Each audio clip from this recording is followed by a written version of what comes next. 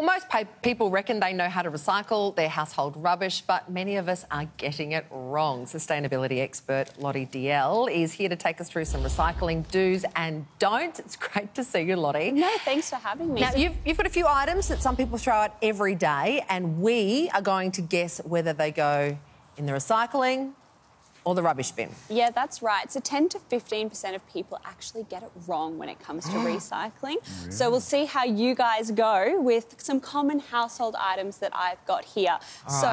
First of all, nappies. Where do we think they go? Bin. Rubbish. Yep. OK, well, that was an easy one. We started off easy. God. So what about coffee cups?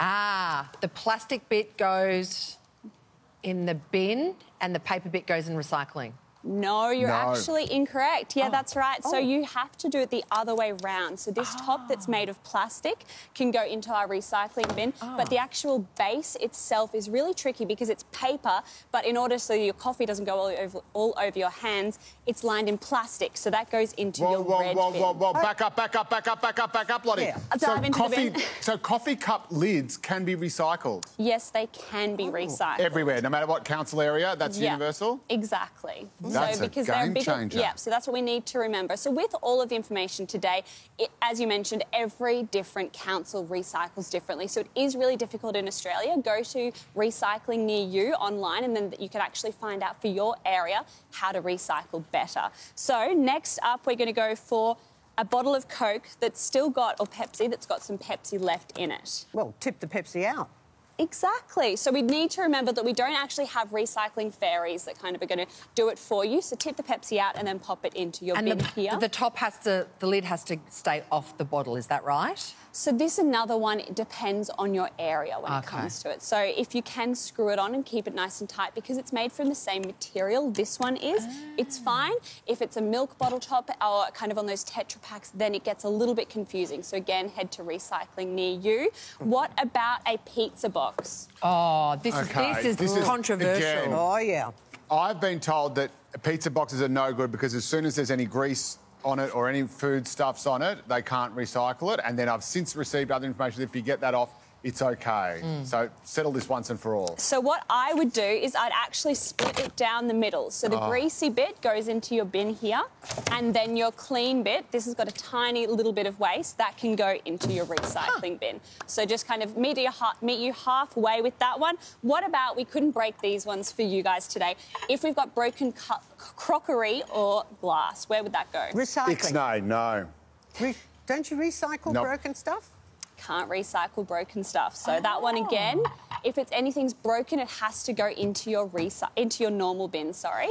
And then, everything else. What about single-use cutlery? Made of plastic, where are we going to pop it? Recycle? I think bin as well. If it's clean? Recycling.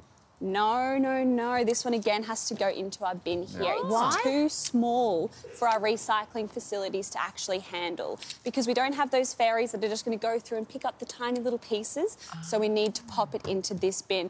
Generally speaking, we need things to be bigger than a business card in order for them to go into your recycling bin.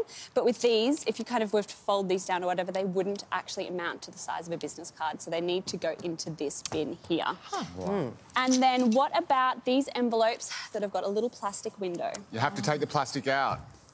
Really? No, you don't. What? So you can just pop these straight into there because we can actually, with our recycling facilities, we can handle a little bit of plastic like this and it'll be actually OK. So that one can go straight into our recycling. Lottie, can I ask, does the same apply to tissue boxes that have that little bit of plastic in the top? Yep, the same applies to those as well. So we can do a little bit of, it's called mingled waste, so we can actually put that into our recycling and it will be fine, but you need to remember as well, what we want to do is we want to make it as easy as possible. So if you are taking the plastic off, you're not doing it wrong, you're actually making it easier for people at the other end or the factories at the other end of the line, but don't sweat if you actually have been putting in your tissue boxes or into your envelopes into your recycling bin today. Now, the last thing I want to ask you guys is I've got all of my recycling into this bag.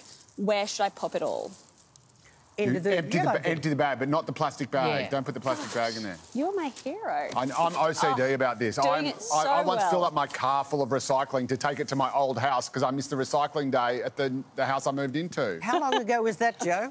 Well, it was a few years ago and I'm still talking about it, but it was a big day. Yeah, very, very Car proud. still smells. What about a dog can with paper around it?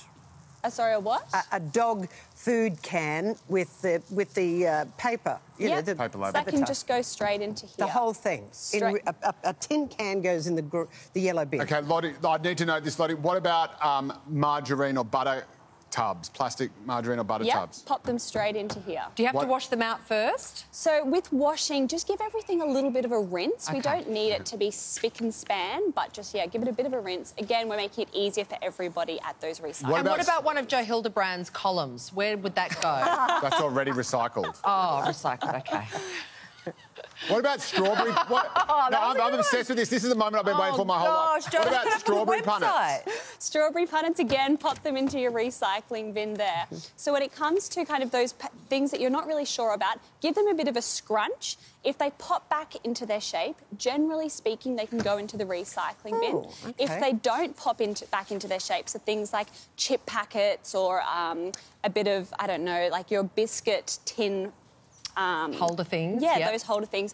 If they don't pop back into their shape, then they need to be soft plastic recycled. So the way that we do this is you collect everything in a bag that's not filled with recycling, but filled with kind of bits of plastic like this, and take it to the front of your local Coles or Woolworths store, and then they can be recycled there. So this is called soft plastic recycling. You can go to the Red Cycle website, and they've got a whole list of absolutely everything that you can soft plastic recycle. You are so clever. Really good Wow. information. You can check out Lottie's sustainable workbook and jump on to banish.com.au. Lottie, thanks so much. No, thanks for having Thanks, me. Lottie.